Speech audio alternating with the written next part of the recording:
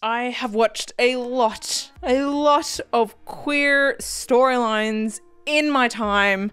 My channel is a sort of a huge master list of what I love, what I don't love, you know. But today I want to talk about some of the couples that made me realize I was gay. Well, I should say it helped me accept my sexuality, helped me out of the closet a little bit.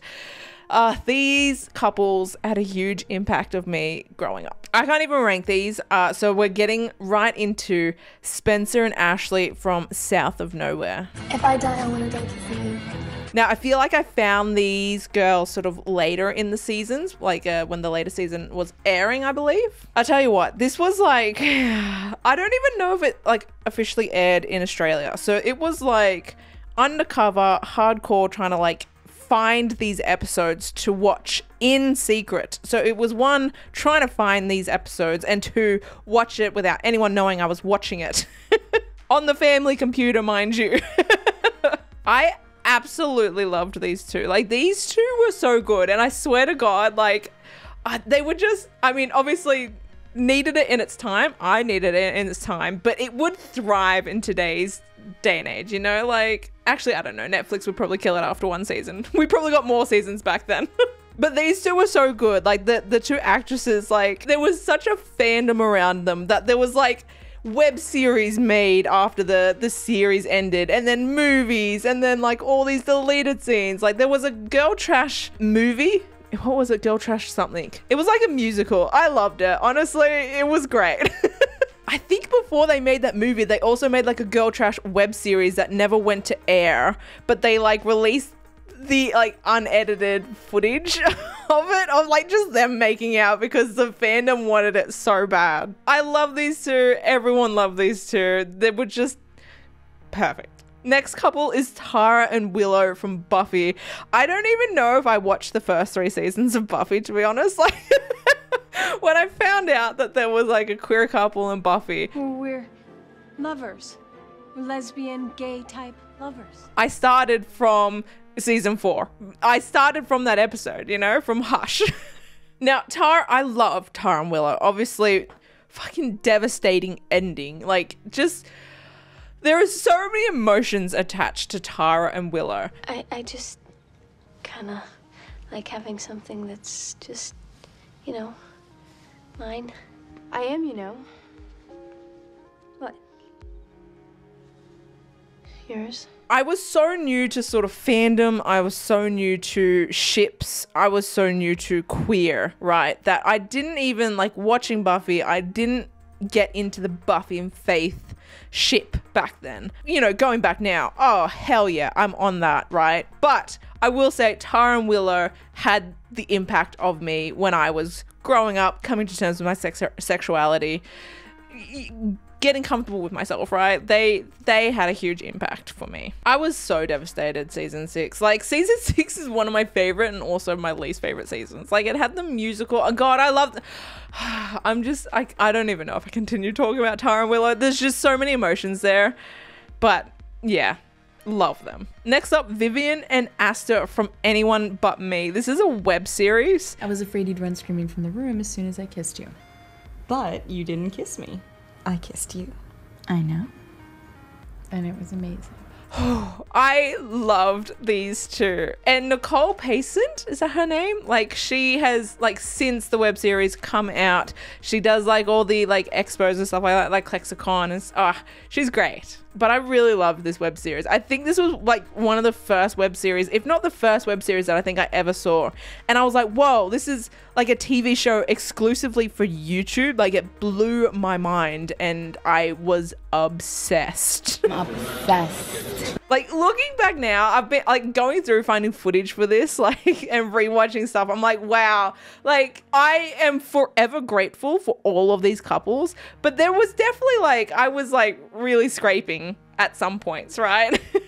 Speaking of the next movie, well, the next couple came from the movie Kissing Jessica Stein, is Jessica and Helena. Helena. I don't even. Helen. We're gonna go with Helen. You know how you'll react to everything. Pretty much, yes. I tell you what, like, I feel like I haven't rewatched it in a while, but I did rewatch it after the fact, like, you know, a little while later. And I was like, wow, this movie is bad. This is so bad. The ending is bad.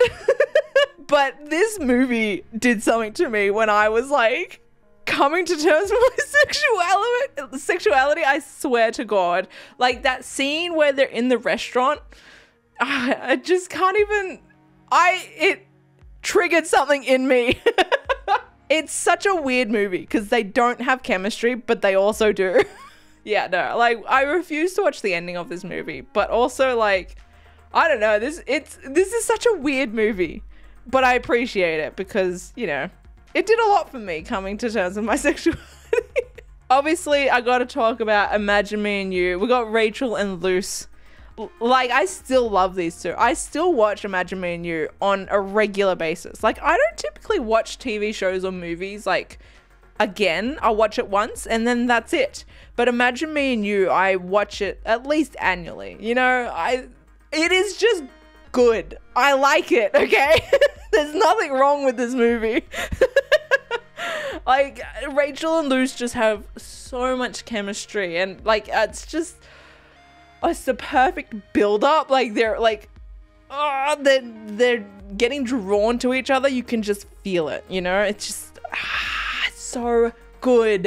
It is so good. Speaking of chemistry, we're getting into some soap operas because like soap operas played a big part for me. I still am a huge fan of soap operas, and I feel like because you know, they were there for me when I was younger. We're jumping into Coronation Street with Sophie and Sian. I love you. I love you now. But I really don't want your mum to catch us. So I'm gonna go in my room, okay? Yeah, it's Cheyenne, right? Yeah, we're gonna go with that. The name always trips me out because like when I see it spelt out, it doesn't look like how you pronounce it. Anyway, moving on. These two had chemistry. Oh my God, I died when I found their scenes on YouTube because I don't watch soap operas, okay? I watch soap operas on YouTube. I watch scenes on YouTube, you know? And so when I found their scenes on YouTube, I died. I was obsessed. Like, I can't even tell you the amount of times that I've rewatched their scenes. I'm just gonna go, like I said, getting the footage for this video, I should say, it's made me want to rewatch their scenes again, and I'm 100% gonna do it. I still can't, I mean, obviously, it's a soap opera. They go forever, and so, like, there's like one couple in the series that usually lasts until they die. But typically actors leave and then they need to stop the relationship. And that happened with this one, which broke my heart. Broke my heart that they're not still together and didn't end up together, you know? But I mean, I feel like in the context of a soap opera, they were endgame within their time span, you know? Like, I feel like you could just break up soap operas into phases, and they were endgame in their phase. I tell you what, the real kicker for me, the real like eye-opening couple was Sky and Lana from Neighbours. Let me guess, this is some Sunnydale moment.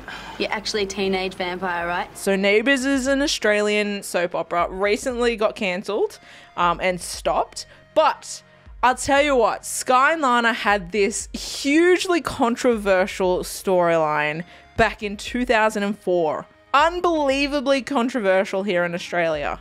I was young. How old was I? I was 11. And I remember seeing this scene of them kissing on TV because like family would watch it. Like it would sort of be on when dinner was happening, right? I remember watching their scene on TV and it blew my mind that girls could kiss. I had never even sort of thought of that before, you know? And I saw it and I was like so fascinated by it. I repressed that because it wasn't highly received from like my cousins. They weren't too impressed that I was asking questions about girls kissing.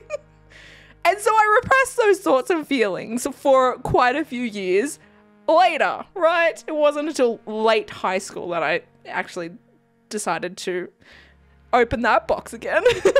But yeah, Sky and Lana, they will hold a special place in my heart because they did They opened my eyes the first time. And then 16 years later in 2020, they got married on Neighbours, which was exciting. You know, like it was literal scraps, this couple. Like the actual, their storyline back in 2004 was like scraps. It was literally their kiss and then like they shut it down. But at least like they came back 16 years later, they gave us a wedding on TV. And you know what? Like, even though it was literal scraps, I appreciate it. So that's 7 couples that made me realize I was gay. I want to know some of the couples in the comments below that opened your eyes to the world of queer. Let me know in the comments below. Otherwise, I will see you all in my next video. Okay, bye.